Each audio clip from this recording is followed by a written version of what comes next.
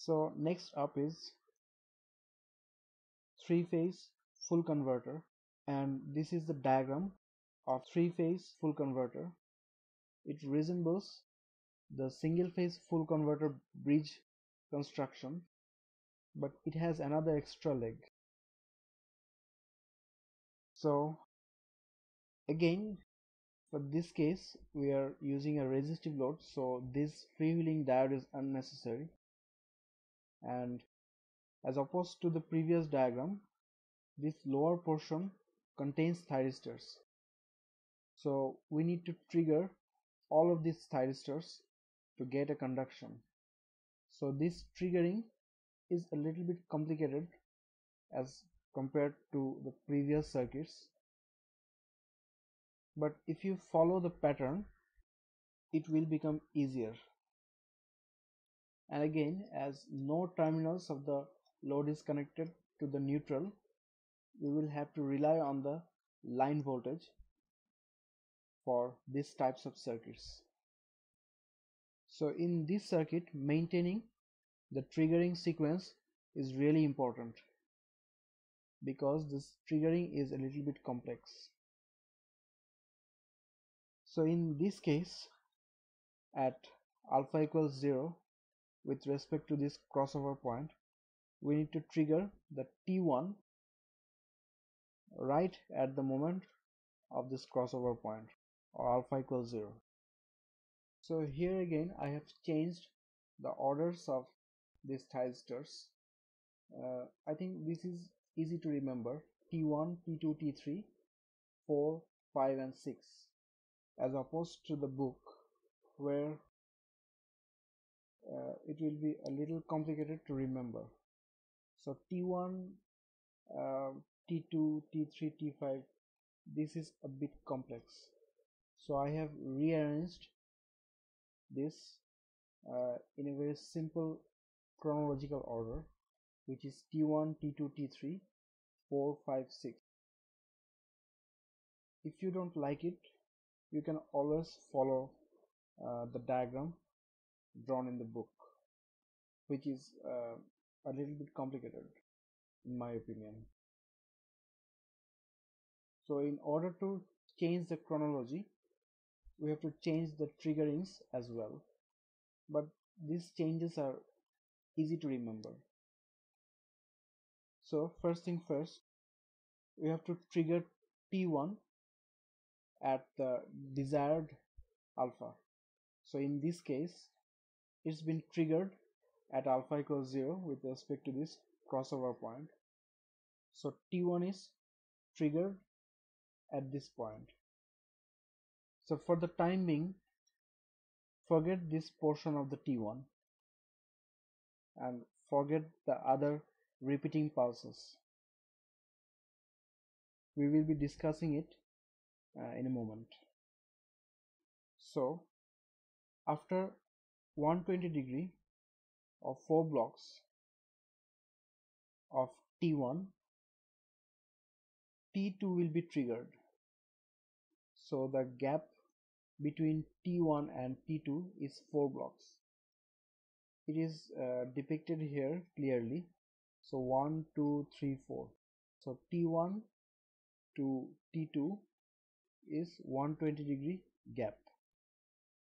Again, from T2 to T3 there will be another 120 degree gap. So from T2 to T3 here is a gap of 1, 2, 3, 4, 4 blocks of 120 degree. So this is easy, just like the previous circuit. T1, T2 and T3 is 120 degree apart, or 4 blocks apart. So T1, T2 and T3 remains the same as the previous circuits. So here comes the tricky part: T4, T5 and T6. So what is the separation between T4 and T1? T1 is triggered when A is highest and T4 is triggered when A is lowest. So the separation of T1 and T4 must be a half cycle or 180 degree. So after 180 degree of triggering T1, we need to trigger T4. So this gap must be 180 degree or 6 blocks. So here you can see T1 to T4 gap is 1, 2, 3, 4, 5, 6 blocks. So the separation of T1 to T4 is 180 degree. So same thing will happen to T2 and T5. They should be separated by 180 degree as well. So from T2 to T5 we have 1, 2, 3, 4, 5, 6 or 180 degree gap. So for T3 and T6 there will be a 180 degree gap as well. So if you can draw the triggering the right way, the output will be much easier to draw. Here 2.5 cycle is drawn, but you only need to draw it from 0 to twice pi or this gridded portion. You don't need to draw this portion or this portion, and the crossover point will be just on the pi by 6 line. So the triggering will have to repeat after every 60 degree, otherwise there will be no conduction. So T1 will repeat after 2 blocks. So same goes for T4, T2, T5, T3 and T6.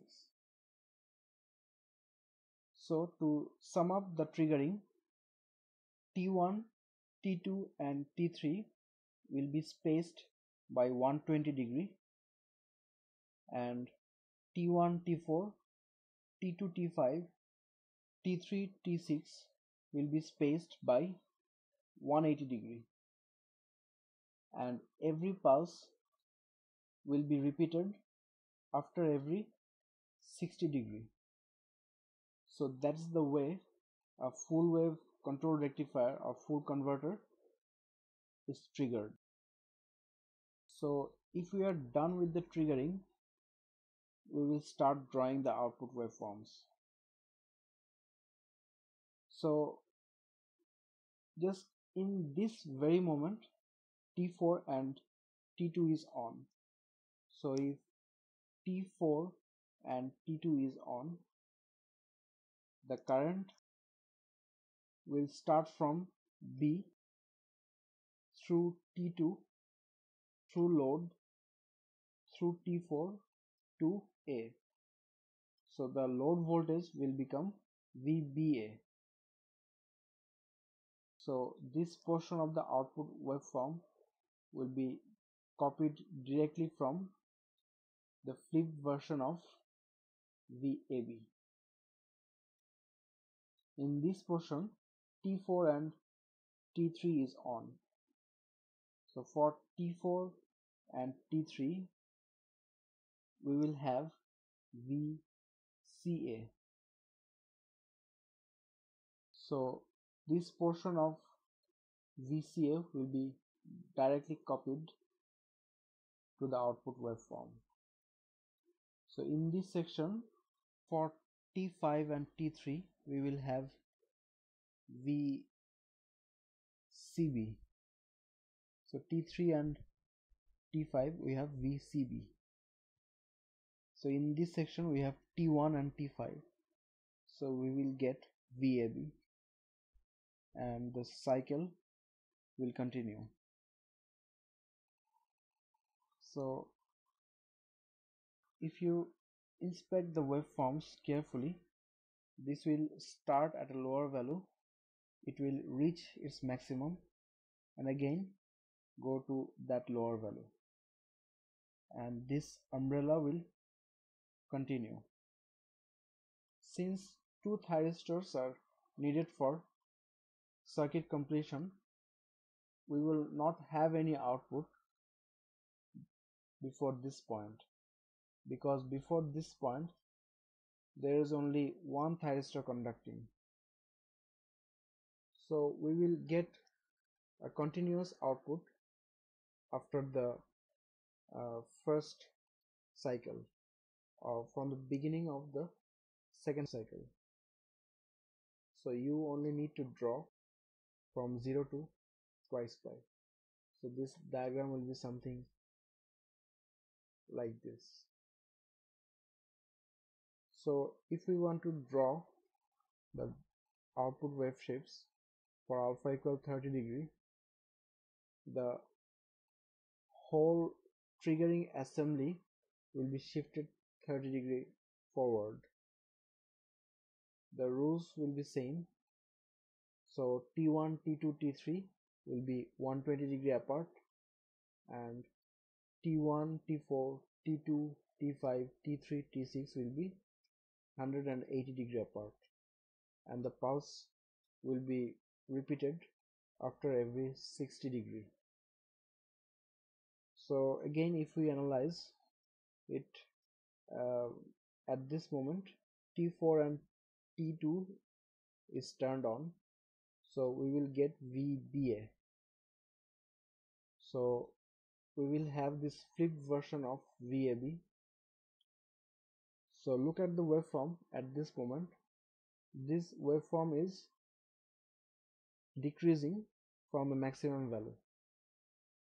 So the shape of VBA will start at its peak and will start to decline up until this point. After that, T4 and T3 will cause VCA, and after that T3 and T5 will cause VCB. But look at the wave shapes. These are not all the ways to 0, because at this moment the value of VAB is not 0. So you can complete the full cycle by analyzing these individual thyristors. But you need to draw the triggerings very carefully. If you get these triggerings wrong, you will get the output wrong. So you need to pay attention to the triggering sequence. So for alpha equals 60 degree, same thing will happen. The triggerings will be forwarded by another 30 degree, and in this point the value of VBA reaches 0. So again, here at this point VAB becomes 0,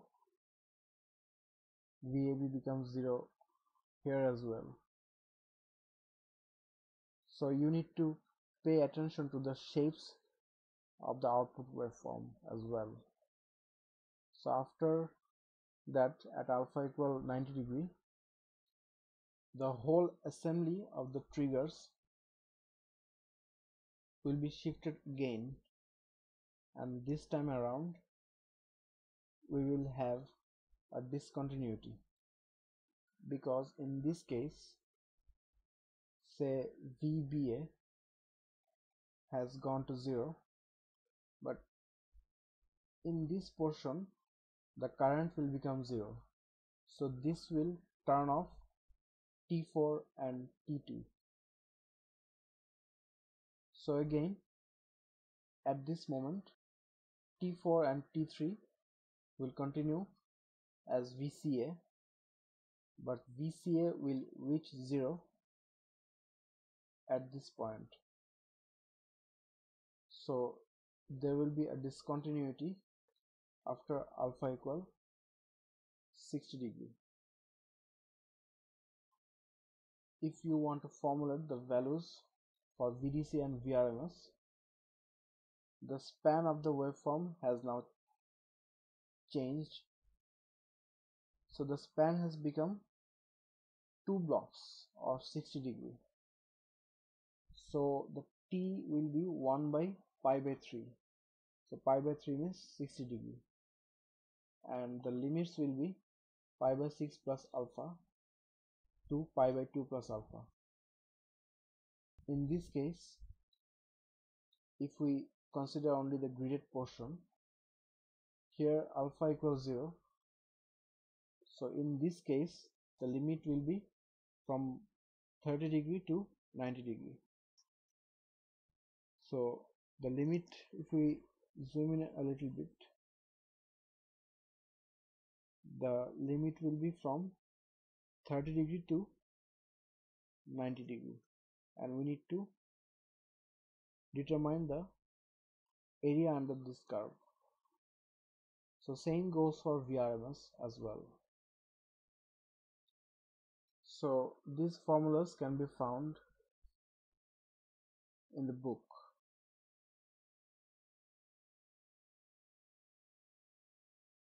So these formulas are easy to derive, and this will become very helpful in doing maths. So if we go to our first math, this is a 3-phase half-wave controlled rectifier where line-to-line voltage is 208 volt. The load is a resistive load which is 10 ohms. We need to find the output voltage and also calculate the RMS and average output current, average thyristor current, and rectification efficiency. So first off, we need to find the value of phase voltage.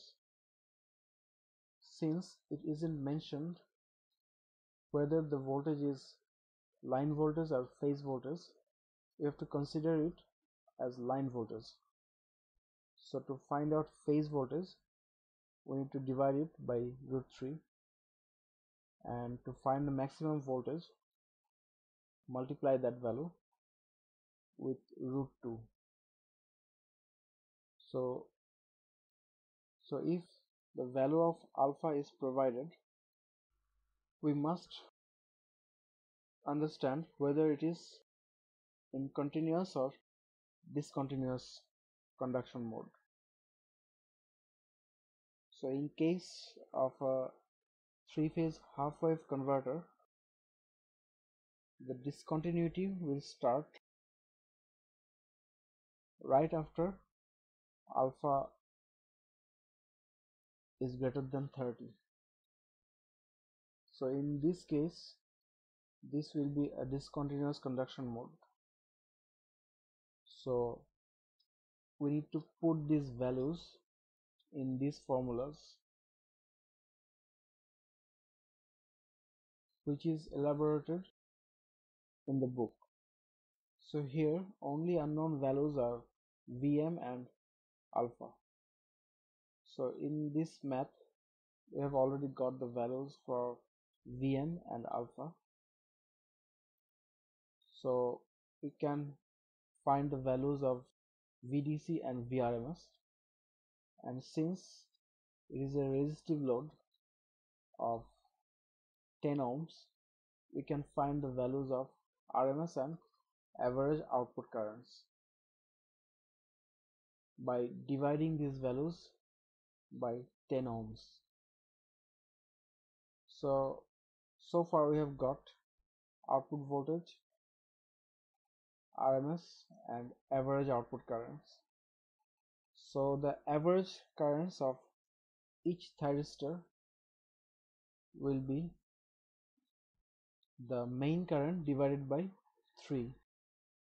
Since there are 3 thyristors and they will conduct for the same amount of time on an average, we can get the average current of each thyristor by dividing the DC value by 3.